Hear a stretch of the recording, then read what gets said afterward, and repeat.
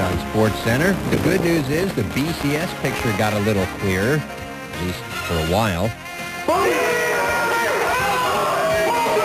And that could mean bad news for some of the teams involved. Good news, you'll see if the Flames could make toast of the Coyotes. Bad news, you'll have to provide the jam.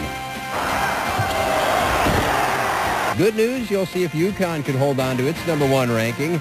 You'll also see if the Tar Heels got some bad news. Good news, we'll provide you with reading materials on this flight. But the bad news is no pets allowed on SportsCenter next.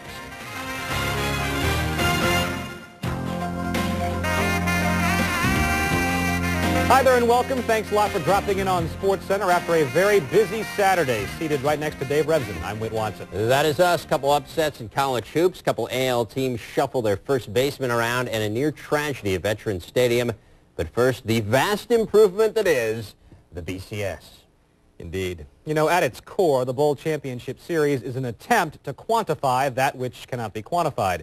In that mathematical spirit, consider this. Since November 24th, 1979, the Miami Hurricanes have lost 12 games by 20 points or more, including last weekend's 66-13 pounding from Syracuse. After each of those first 11 20-point losses, the Hurricanes came back to win their next game.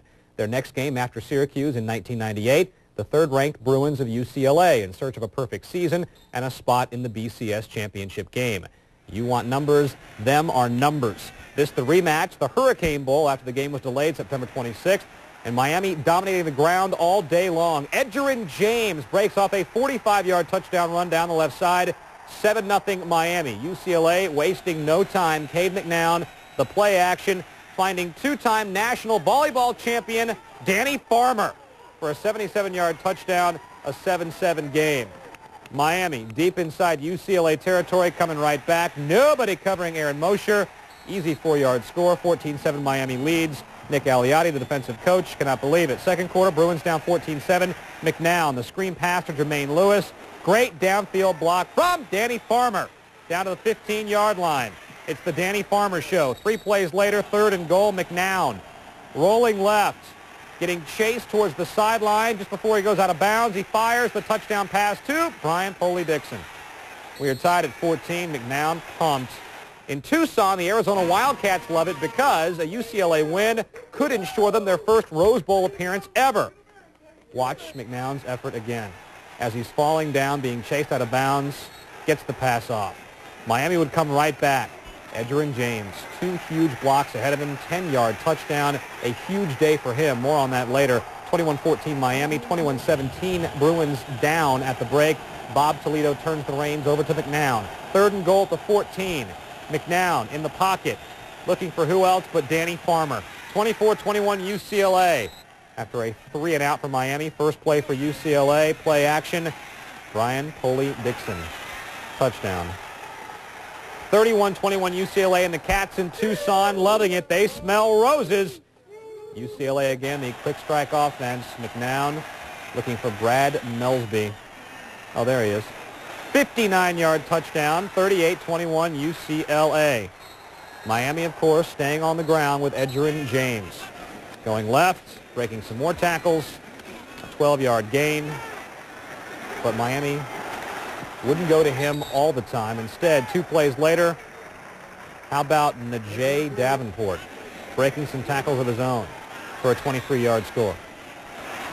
38-28 UCLA. Bob Toledo in disbelief after a UCLA fumble deep in Miami territory. Scott Covington, play action, looking deep. How about Santana Moss?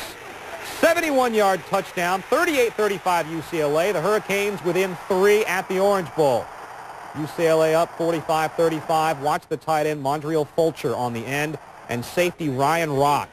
Now Rock bites hard on the play action. Fulcher wide open for the 29-yard score. Good use of the spot shadow.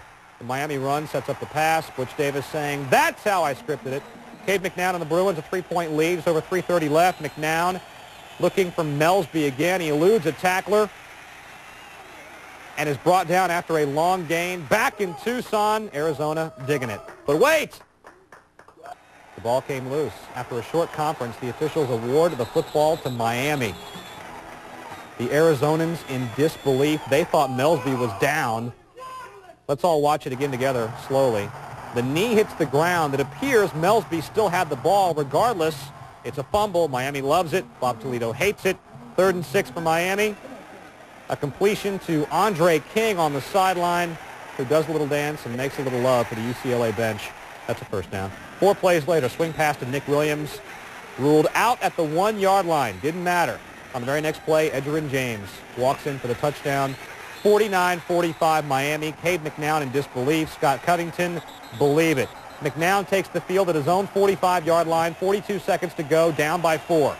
Short pass to Melsby. Quick lateral to Deshaun Foster. Steps out of bounds. 2nd and 7 from the Miami 30. 11 seconds left. McNown nearly sacked. Fires. Almost picked off by Dan Morgan.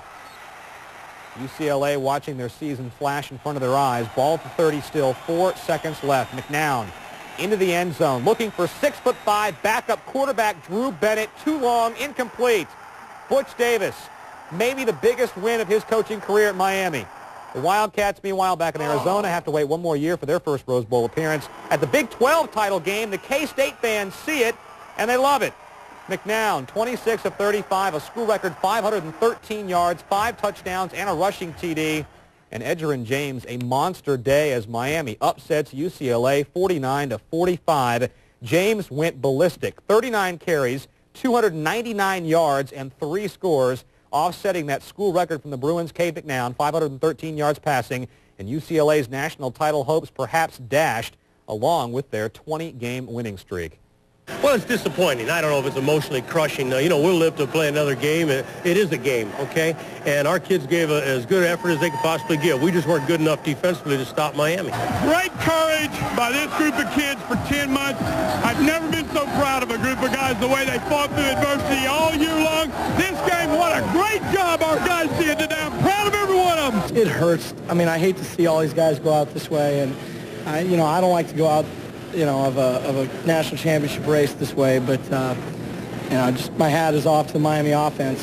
Do you realize what you've done here? You may not have been playing for the national title, but you just decided it for everybody. This is great. We ruined a lot of people's New Year's.